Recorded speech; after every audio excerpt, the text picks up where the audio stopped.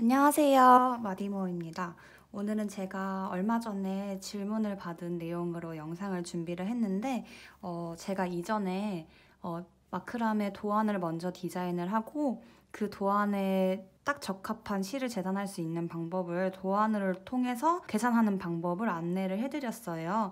근데 그거는 많은 초보자분들께서는 적용하시기 조금 어렵게 느껴지실 수도 있고 또 도안을 만드는 것 자체가 낯선 분들이 많아서 개인적으로 도안 없이 마크라메 작품을 시작하려고 하면은 몇 cm 정도로 재단을 하는 게 좋을까요? 라는 질문을 많이 받았어요.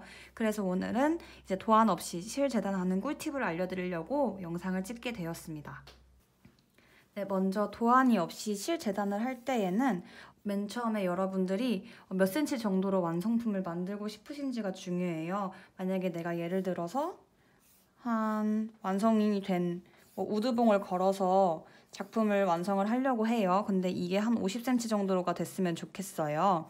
그런 거랑 완성한 길이가 예를 들면 한 30cm 정도인 사람이랑은 제가 알려드리는 방법으로 계산을 해도 사용되는 실의 양이 다 천차만별이니까 여러분이 아예 백지 상태에서 실을 어느 정도로 재단하는 게 좋을까요? 라고 물어보면 그건 답이 없고 대충 완성된 작품이 몇 cm 정도의 길이감을 내고 싶으신지 정도는 생각을 하신 상태에서 이제 실을 재단을 하시는 게 좋아요.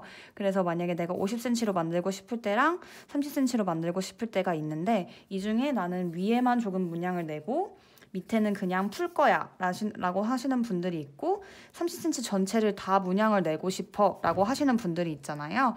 이때 다 이제 재단하는 길이가 달라지기 때문에 그거를 먼저 기준 삼아서 생각을 하시고서 이 영상을 보시는 것을 추천을 드리고요. 이제 그렇게까지 대략적인 틀을 잡으신 상태에서 실 재단을 하시는 건데 내가 만약에 문양을 낼 길이가 50cm를 만든 것 중에 한 10cm 정도다. 그러면은 그 10cm 정도를 문양이 낼 길이로 보고 이 밑에는 그냥 실들이 풀어져 있는 거니까 만약에 이 밑에가 40cm를 남는다면은 기본적으로 80cm 이상의 실이 필요한 거겠죠. 근데 여기에서 이 문양이 낼 실이 어느 정도가 필요하냐만 계산을 해서 실을 재단하면은 이제 낭비 없이 쓰실 수가 있는데 내가 이 지금 사용하려는 여기 이만큼의 문양이 들어가는 이 부분에 어떤 매듭을 쓸지에 따라서 또 실 재단하는 양이 달라져요.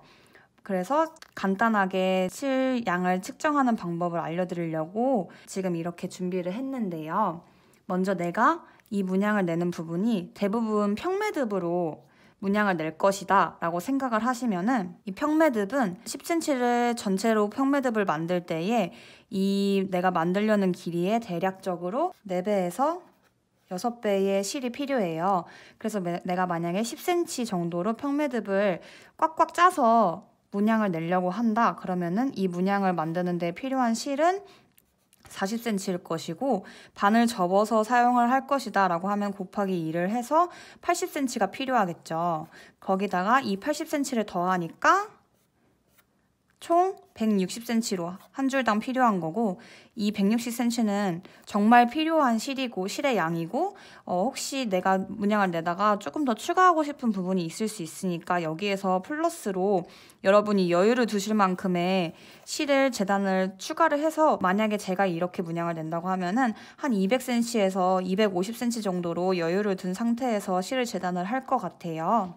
그래서 이렇게 생각을 해주시면 되고 만약에 또 이 부분에 내가 가마매기로 문양을 내려고 한다 하시면은 가마매기는 평매듭보다 조금 더 실이 많이 필요해요.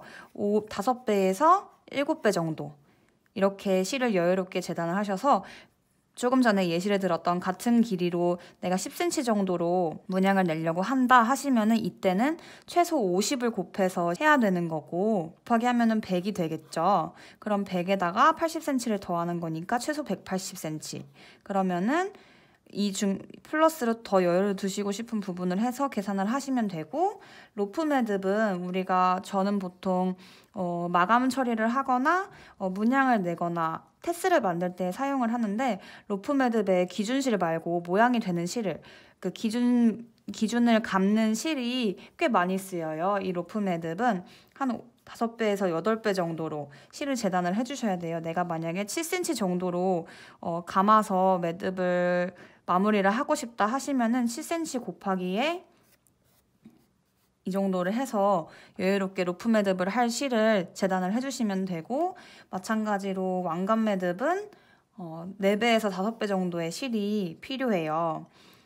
네, 그럼 여기까지 말씀을 드렸는데 매번 이렇게 내가 평매듭을 얼마나 할 거고 가마매기를 얼마나 할 거고 이런 생각을 매번 한 상태에서 작품을 만드시는 거를 시작하시기도 어렵잖아요. 그래서 정말 내가 그냥 아무 생각 없이 간단한 워랭잉을 하나 만들 건데, 이 워랭잉 전체에 무늬를 다 넣지는 않을 거고 한 반절 정도, 반절 내지 반절 이상 정도 문양을 내고 싶고 끝은 대충 풀어서 마무리를 하고 싶다 라는 생각을 하셨다면 대충 이 실은 한 줄당 최소 200에서 300cm 정도, 그리고 조금 더 여유롭게 내가 오늘은 진짜 문양을 많이 내고 싶다 하시는 분들은 400cm 정도로 아무런 그 완성품에 대한 대략적인 모델도 없고 그냥 일단 시작을 하시는 분들한테는 이 정도로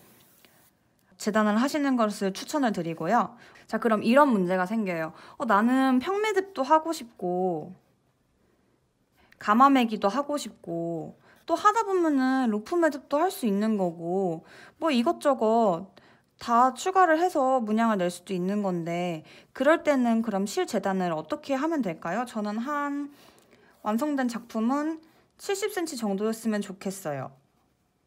이럴 때 문제가 생기는 거잖아요. 그러면은 이럴 때는 어떻게 하는 게 좋느냐 하면은, 제가 아까 평매듭은 4배에서 6배 정도 된다, 가마매기는 5배에서 7배 정도 된다, 로프 매듭은 뭐 따로 어차피 실 따로 잘라서 하실 거니까 그때 이제 원하시는 길이만큼 하시면 되고, 뭐 기타 등등으로 해가지고 대부분 4배에서 많게, 로프 매듭은 8배에서 10배가 제일 많은 거고 대부분 4배에서 5, 6, 7배 이렇게 올라가요.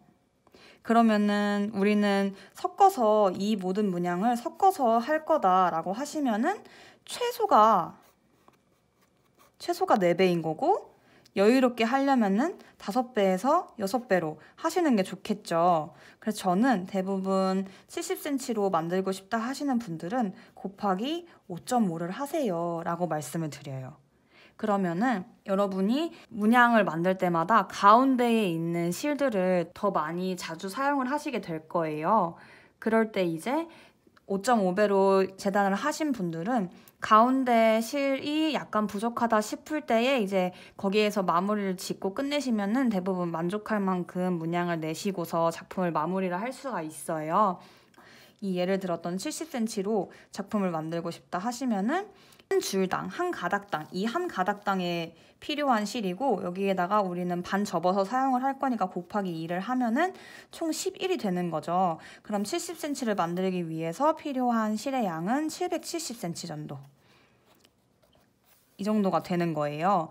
이렇게 재단을 하셔서 문양을 내시면은 여러분이 실을 만드시는 데에 부족함 없이 사용을 하실 수 있을 거고, 이 영상으로 인해서 이제 도안 없이 마크라메를 만드시는 분들도 큰 어려움 없이 여러분이 원하시는 작품을 만드실 수 있었으면 좋겠습니다. 네, 이상 제 영상은 여기까지였고요. 제 영상이 도움이 되셨다면 좋아요와 저와 함께 마크라메를 공부하고 싶으시다면 구독 버튼을 눌러주시면 감사드리고, 오늘처럼 혹시 마크라메를 하시다가 궁금한 점이 있으시거나 어려운 점이 있으신 분들은 언제든지 댓글 남겨주시면 제가 여러분께 도움을 드릴 수 있는 내에서 최선을 다해서 돕도록 하겠습니다. 오늘도 예쁜 작품 만드시고 모두 건강하시고 다음에 또 만나요. 감사합니다.